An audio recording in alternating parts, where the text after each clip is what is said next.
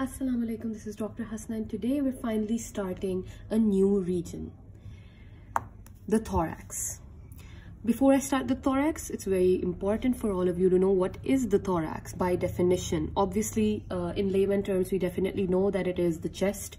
However, in more anatomical terms, the thorax is basically the upper part of your trunk. So basically, if you know that our body is basically formed by a couple of parts: the head, the neck, the trunk, the limbs, the upper limb and the lower limb.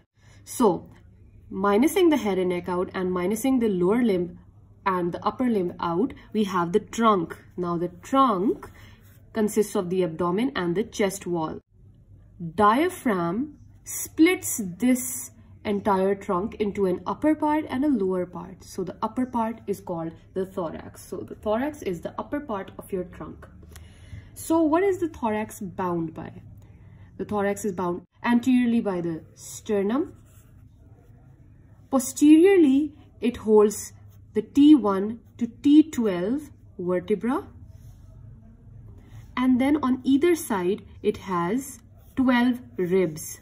So this is your entire thorax, and posteriorly are the thoracic segments. Now, let's talk about the structure of the thorax, which consists of these bones, namely the vertebra, the ribs, and the sternum. Let's talk about the ribs first. The ribs are basically 12 in number, of which the 7 upper ribs, they are connected directly to the sternum via costal cartilages. Hence, these are the true ribs. The first 7 ribs are the true ribs, or the vertebrosternal ribs, alright? While the 8th, 9th, 10th ribs are vertebrochondral ribs. And why? Because the 8th, 9th and 10th ribs are not connected to the sternum directly. Their costal cartilages are linked up to the higher ribs. So if this is the 8th rib, its costal cartilage is connected to the costal cartilage of the 7th rib, and so on. The 9th connects to the 8th and 10th connects to the 9th. Apart from this, these 3 ribs, known as the vertebrochondral ribs, chondral standing for cartilage. And finally, we have 2 ribs. These don't connect to the sternum at all. These are the floating ribs. The 11th and the 12th ribs are the floating ribs. And these just basically posteriorly are attached to the vertebra, but they only float. They do not come forwards to attach to the sternum. So 11, 12 are known as the floating ribs. All of these together are known as the false ribs, while the upper 7 ribs are known as the true ribs. Apart from this, the costal margin is right here.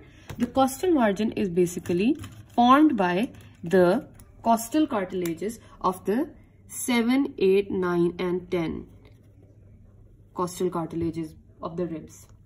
So this is known as the costal margin, meaning the border, the cartilaginous border. So the thorax basically has a greater transverse diameter than the anteroposterior diameter.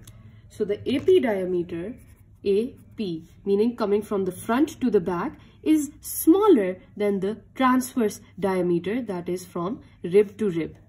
So this is important because this causes the shape of the thorax to become oval, which is in the contrary in infants. And kids up to 2 years, they, however, have a circular, completely circular, equal AP and transverse diameter thoracic cage. These are the infants and the children up to 2 years.